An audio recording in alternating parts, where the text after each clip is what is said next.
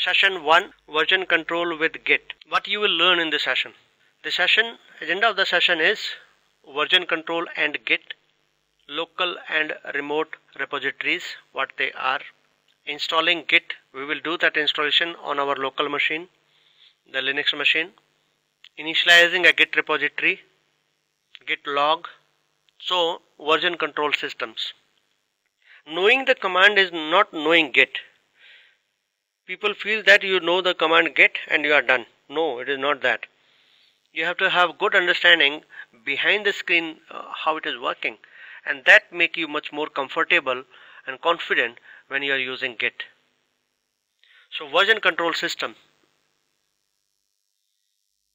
Version control is all about managing multiple versions of documents, programs, websites, etc.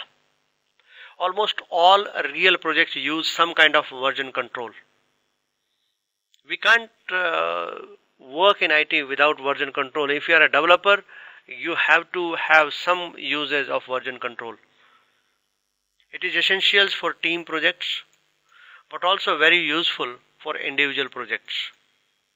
Some well-known version control systems are CVS, Subversion, Mercurial and Git. What is the difference? How CVS, Subversion, how are they different? If yes, in what sense? Then what are the use cases? Which one you should use and when? CVS and Subversion use central repository concept.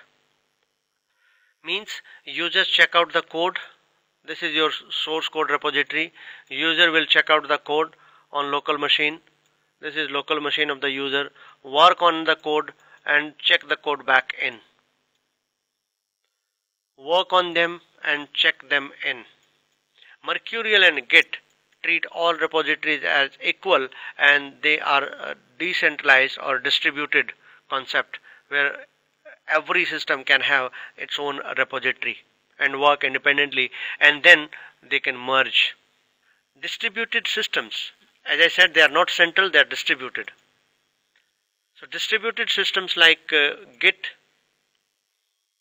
and Mercurial are newer and are gradually replacing the old centralized systems like CVS and Subversion. In most organizations, different people work on same file, and there is a need to know who changed what. That's precisely the definition of version is.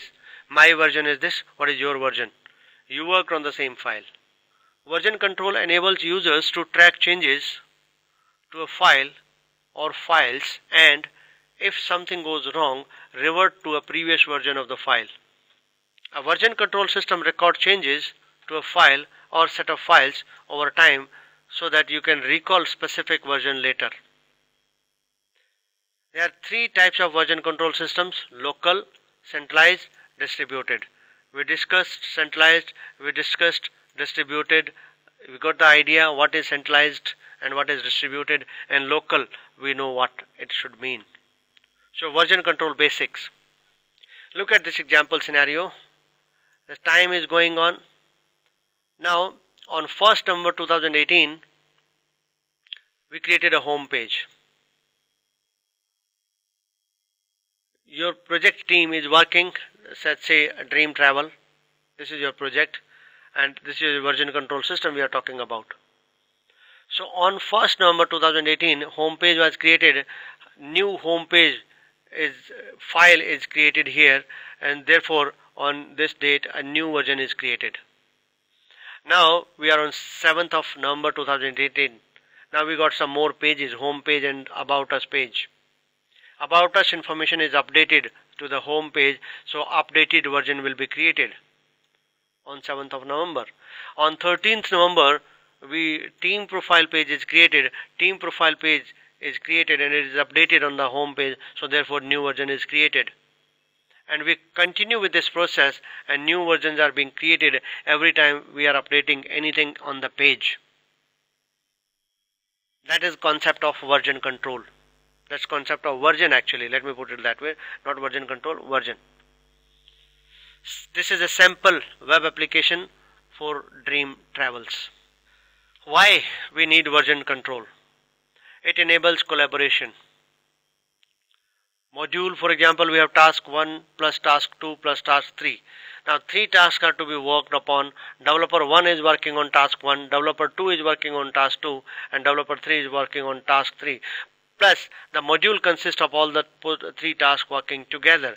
Therefore we need to collaborate between 3 users so that we can have complete module ready, even though individual developers working on individual tasks. So it enables collaboration. Second, storing versions. Version 1, version 2, we can have 3 different versions of the same file. And third, backup with version control systems. Workstation on PC 1, this is PC 2, this is third system, and working copy of PC 1, working copy of the same file on PC 2, working copy of same file on PC 3. And this is repository where we are committing the updates, pulling the updates from the repository. After changes are made, we are committing them to the repository. So pull the updates, commit the changes, pull the updates, commit the changes. So backup with version control system, that is the reason we need version control. We need to have who worked on what part of the project. Distributed version control systems, which is Git as a type of distributed version control. So in distributed version control, how it works? We have a repository on the server. We call it as a remote repository. It is remotely located, like GitHub or OCIR or anywhere. This is remotely located. This repository is not our local system. This is remote. So what we do, workstation on PC 1 will pull the images, pull the data, pull the copy in the local system, and that becomes the local repository. So this is the local repository on this system for this user. Now he pulls the code from remote to his local, and now he is working here. Now he is working in this environment, that is pulling the update on the working area, that is working copy, and then committing the changes to the local repository. When he is satisfied that everything is good, now he can push this code to the remote repository. Same thing workstation PC 2 can do, that he can pull the code from remote repository to local repository, and then he can work on it and commit the changes to local. When he is satisfied, he can push the code to remote repository. Same goes for PC 3. So what is a repository? Repository is a data space where all files related to a project are stored. That's simple definition. Sometimes these simple definitions also are not clear, with the participants. So it is just a data space where all files related to a project are stored. In what format they are stored, that is interesting to watch out. Version management, collaborative development on source code, track changes, manage branches and releases, allow rollback and changes. Means you can go back and you can roll back the changes. If you are not happy, not satisfied, something went wrong, you go back to the old version, you can do that. So Git, what is it? Created by Linus Benedict Torvald, in short Linus Torvalds, creator of Linux. Do you know that he created Linux at age of 21 when he was of your age in 1991? In 2005 he created Git. Good 14 years after he created Linux, that is kernel. He did not create complete Linux, remember that. He created only the kernel. But then how Linux is created, overall Linux? Linux consists of applications, utilities, programs, all open source. So credit should not be given to only Linus Torvalds. In 1984, Richard Stallman started a project called Open Source Foundation, OSF. He had applications, he got a lot of people under this umbrella of open source foundation, he created a license also for that. That was the GNU GPL license, General Public License. It used the concept of copyleft, not copyright. Copyleft means you are allowed to make copy, you are allowed to modify, you are allowed to use it, you are allowed to distribute it. But very important clause is that whatever changes you make, whatever modification you do, has to be public, has to have the same terms. So you are restricted from making changes and saying that no, this is my copy now because I made changes, this is my copy now. That protect this license. So anybody making changes will create a new version, and that also remains public. That remains also open source. Richard Stallman started GNU project. He created license. People started following it, and Linus Torvald in 1991 he launched Linux with open source with under GPL. In 1992 he adopted the GPL. 91-92, slightly later. In 2005 he created Git.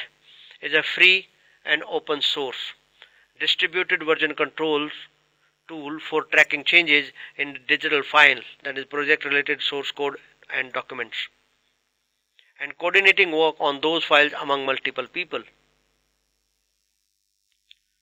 There are several options available to achieve version control. Git is very popular and successful one due to its distributed nature. You notice that there was a local, there was central, and the distributed. We are studying distributed because Git is a distributed. Git is locally enabled, therefore you have a local copy. So connectivity issue do not hinder your work. That's a great idea, because what you get is a local repository. You work on it, so you are not concerned about the connectivity. When the connectivity is there, you push the code to the central repository, I mean the remote repository. Apart from that, you continue working in the local repository on your system. This is your system. Users do not need any complicated server setup or software. A simple command line tool is enough, and that is Git. Support for non-linear development, that means thousands of parallel branches, thousands of developers working on the branches, able to handle large projects efficiently. By the way, what is the term Git? Why he named it Git?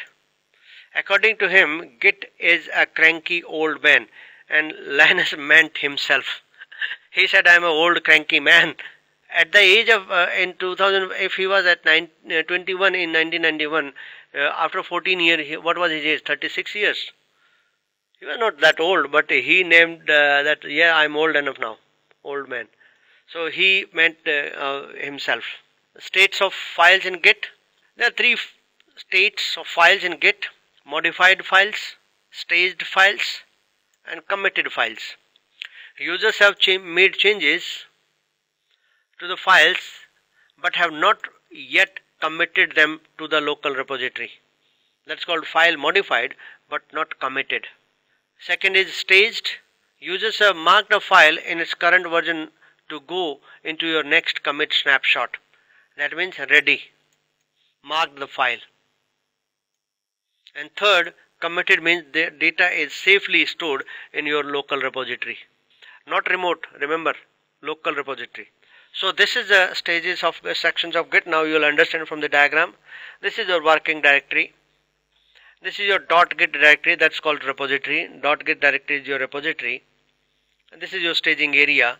So when you are working, first what you do is you check out the project in your current working directory and start working on it.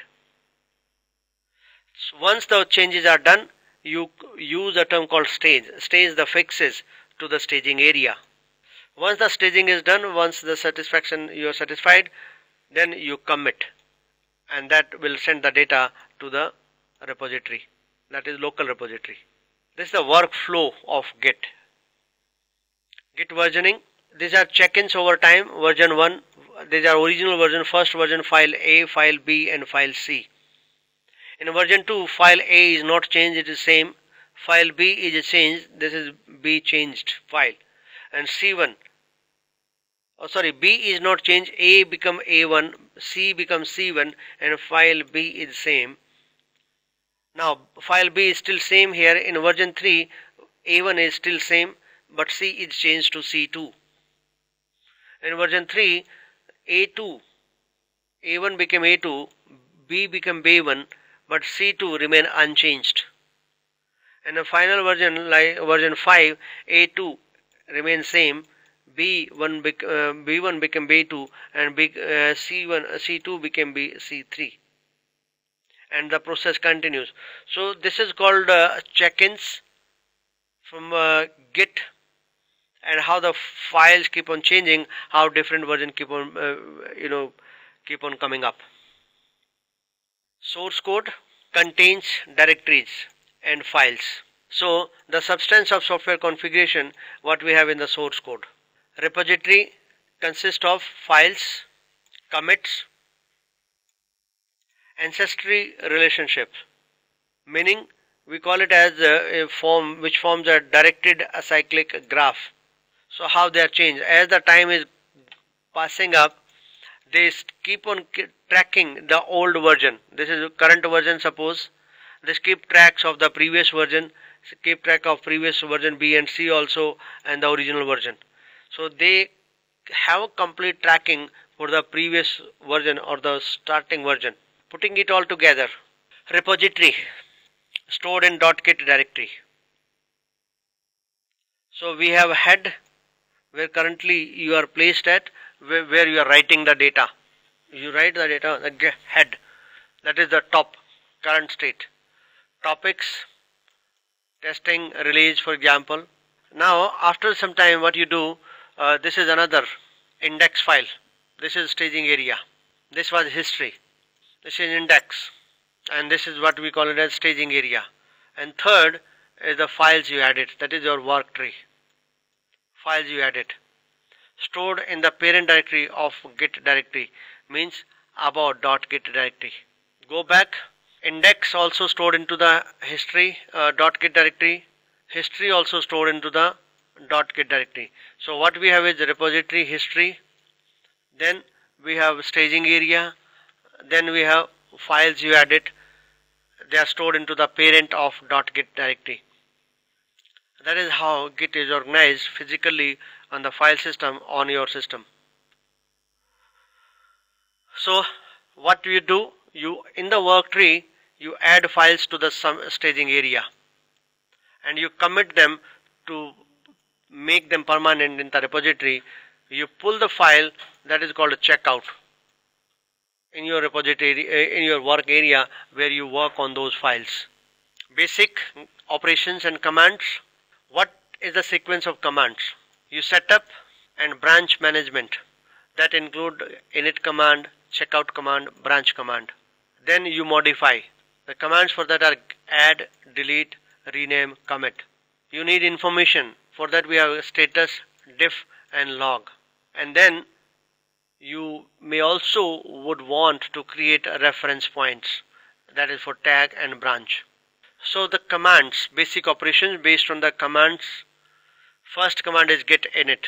This create a new repository in an existing project or directory. We are going to do that. We are going to create, initialize it. You can also do cloning, that is git clone. That you, in that case you don't need git init.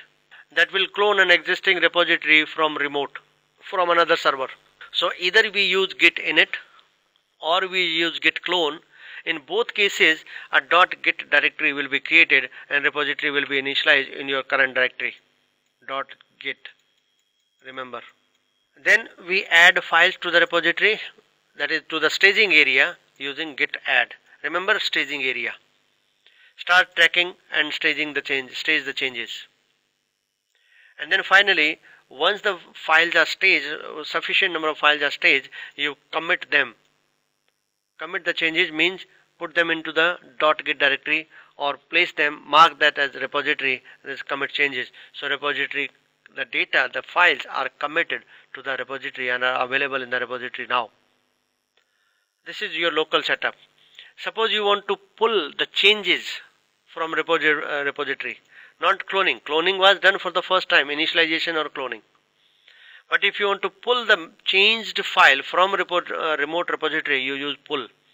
pull changes from a remote server and merge them with a file in the working directory, not the repository. Git push opposite, push local changes to the remote server from your local repository to remote. Git status, view changes since the last commit. Git rm, stop file tracking. Git mv, rename a file. These are some of the commands, commonly used commands when you work with Git. Git init, git clone, git add, commit, pull, push, status, rm and mv. So how would you do? Cloning a repository. Example, git clone URL. Add a new file. Git add readme.rst. Remove the file. Git rm file name. Commit the changes. Git commit -am or -m. Simply m is sufficient, and the commit message. M stands for message. Other Git commands: show log, Git log. Show commits, Git show. Show differences, Git diff. Unmodified modified file. Git checkout -- there's a space file.py. Revert a commit. Git revert commit name. That will be showed by log. Download and installing Git. This is what we are going to do, the hands-on part now. After I finish this demonstration, this discussion, I'll show you the demonstration. So go to this directory, or if you are using Linux, any flavor of Linux, you can simply run the command yum install git. It's that simple as that. Yum install git -y means do not ask me, do not prompt me, just do the installation. Introduce yourself to Git. What you do after you install Git is you set up some configuration, global configurations, like git config -- global, username and user email. This is what I set. If you need to do this only once. If you want to use a different username or address for a particular project, you can change it for just that project. Use the above command but leave out -- global. Your default branch name. By default, Git will create a branch with the name master when you create a new repository with Git init. You can set a different name for the initial branch if you want, like git config global. Init default branch is main. If your messages are big and you don't want a one-liner or phrase kind of message, then what you can do is you can specify an editor to specify the message. So when you commit, Git will require you to type in a message, commit message. For longer commit message, you will use an editor. The default editor is vim. To change the default editor, you can use git config -- global core.editor and the path to the editor. You may also want to run on colors, turn on the colors, git config global color.ui and then auto. Now you want to check your settings, what all you have done. If you want to check your configuration settings, you can use git config -- list. Git config -- list. You will see in the username, mail, status, branch, interactive auto, difference auto, and you will see all the list of defaults. First time Git setup. The git config lets you get and set configuration variables. These variables can be stored in different places, 3 different places. First is whatever the path is, etc config file section. This contains value applied to every user on the system and all their repositories. Second is in your home directory, ~symbol represent home directory, .git config or .config /git/config. Value specified personally to you, that is user, specific user. Then third is config file in git directory, that is .git/config of whatever repository you are currently using, specific to that single repository. each level override the value in the previous level. So the values in .git config trump those stored in the path /etc/git config. If you want to see which one is being used, you can use git config -- list show origin. Create and fill a repository. Now sequence of steps. Go to the directory you want to work, cd followed by the directory name, then initialize it. That's what I'm going to do now. I'm going to add all the files, git add dot, or individual files using git add 1 2 3 4 different files I'm adding, and then committing the changes, and then using the commands on this. When you set git init in your project directory, when you cloned an existing project, you created a repository. It's a subdirectory named .git containing various files. The dot indicate that it is a hidden directory, not visible with normal ls command. You do not work directly with the contents of that directory. Various git commands do that for you. You never ever go inside .git directory, however. Git commands do that for you. Show log will show you the logs.